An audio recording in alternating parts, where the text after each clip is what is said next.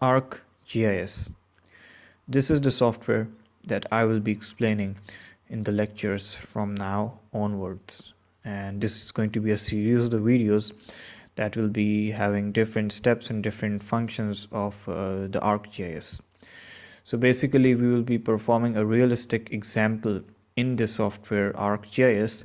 So by the end of the video, those people who want to know about the ArcGIS and who want to clear their concepts and who want to know about the different tools of this software ArcGIS, who want to know about the functions of the software, different attributes and the steps and everything, this video is definitely for you guys. And those people who want to learn how to calculate the catchment area and want to perform it using a software, this video is also for you guys. So let's start the process. So because the video is going to be a sort of a lecture, and I'm going to be explaining it using the screen here, and I will be explaining each and every step in detail, so that's why the videos are going to be a little longer. So instead of having one long video of 1 hour or something, I will be dividing it into different short videos, so you guys can just watch them accordingly, like video 1, video 2, or whatever I have just named them. So let's start it. So in this first video, I will be just explaining, I will not be opening the software, but I will be explaining the other steps and all the steps and some of the steps that are not including the software work. For example, let me tell you, the first step is coordinates. So you guys need the coordinates. Now many of you guys might not know what sort of coordinates am I talking about. So if you know the concept of the catchment area, then it's fine, it will be easy for you to pick the coordinate. But if you don't know the concept of the catchment area, then you guys can just watch my previous video and you guys will definitely understand it in a better way. And now I can tell you what is coordinate. So I'm assuming that you guys know about the catchment area. So let me show you the catchment area for a dam. This is a realistic dam that I'm taking as an example. And if you see the dam in this map, this is a realistic catchment area. This is the dam site. And this shape that you are seeing is the catchment area that have been calculated by the people who are working in that dam.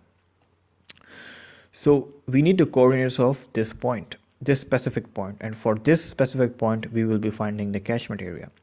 So similarly, you guys can just find any coordinate or any dam in your country or any location for which the catchment area have been calculated or you want to calculate it for, and then accordingly we can find the catchment area. So I'm taking a dam site as an example, and later on we will be comparing our catchment area with this one, and we will be comparing the value of the area as well, that is 42 square miles, and these are the coordinates of that point. This is basically the inlet of the dam. From here, I mean behind this is the river, these are the tributaries, and from this river, in the middle of the river there is a dam, and then the river water is passing through the dam, or maybe stop there, or maybe being used for any irrigation purposes or something like that.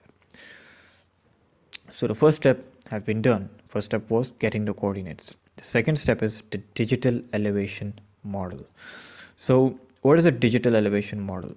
Basically, if you open any sort of a map of the earth, or if you open the Google Earth or something, so you see this is a sort of a complex configuration. It is having water, it is having greenery and brownish and every sort of color layers in this image. So now if you see there are details, there are different type of details in these maps. Now the ArcGIS software that is related with the hydrology and civil engineering sort of works, it doesn't require this much of detail. It only needs the specific details regarding your project or your task that you want to perform. So why give it so much complex details and waste your time of processing and everything?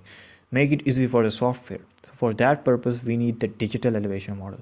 Now what is the digital elevation model? It is simple. Once you locate your location for which you are trying to find the which you are going to be using, the location which you are going to be using, once you locate that, then you guys just convert it into a digital elevation model. A digital elevation model is sort of a black and white image in which the black and white color shows you the intensity of the depth and the elevation of the terrain there.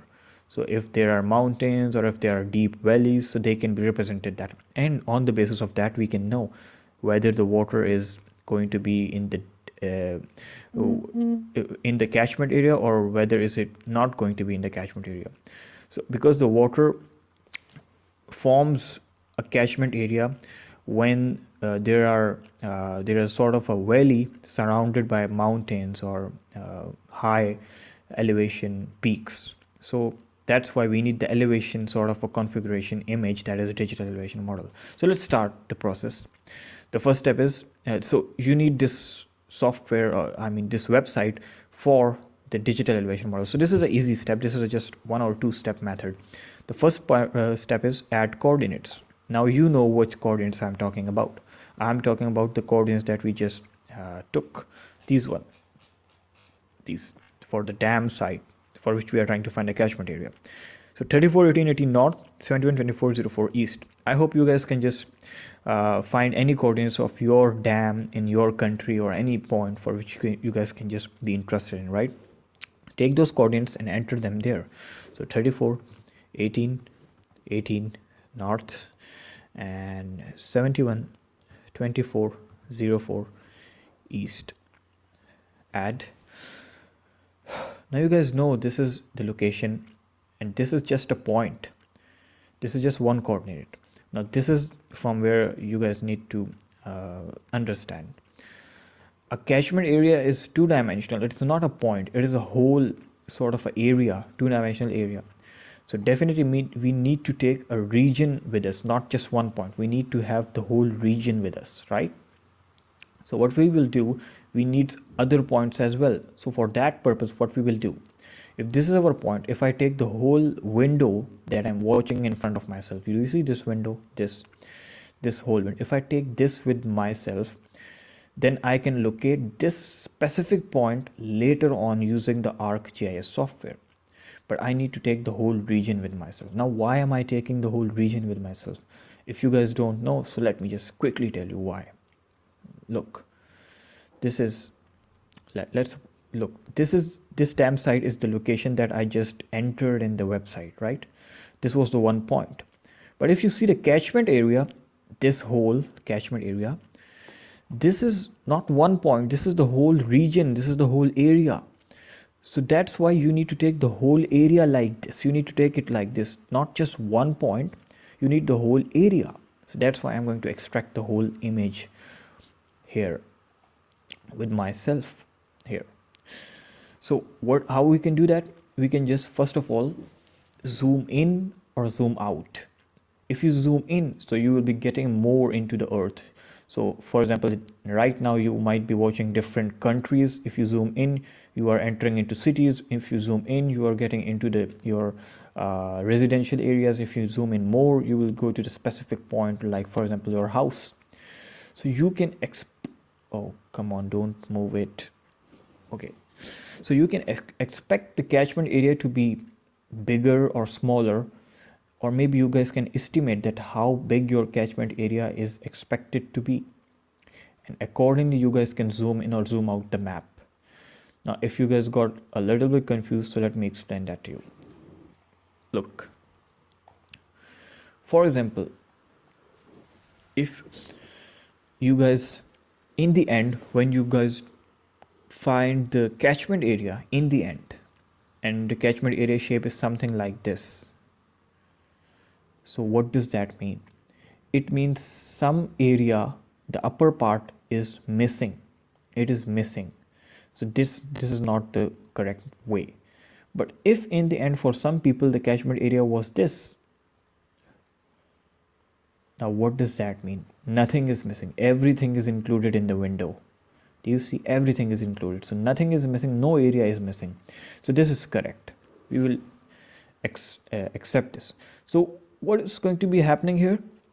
You guys don't know what is going to be the final output, but you guys can expect, or you guys can estimate that how big your catchment area can be. So I'm expecting it that, no, don't zoom it out too much, zoom it a little bit in, and I think this window size will be fine. It will be somewhere in this window.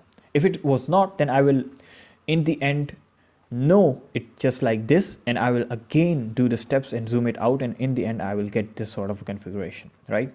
So for the time being, just estimate and just zoom in and out accordingly, and just select a window site. Now what you're going to do, once you select a proper window site, click on the use map.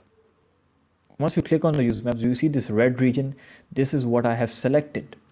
If I zoom out, so this red region will be shown more clearly. Look, I zoomed out, so this is the red region that I have selected. If I zoom in, zoom out, right? Now now where's my location? My exact location is somewhere here, but I will locate it later using the ArcGIS software. It can be located. Now, the next step is extracting it and converting it into digital elevation model. So how we can do that?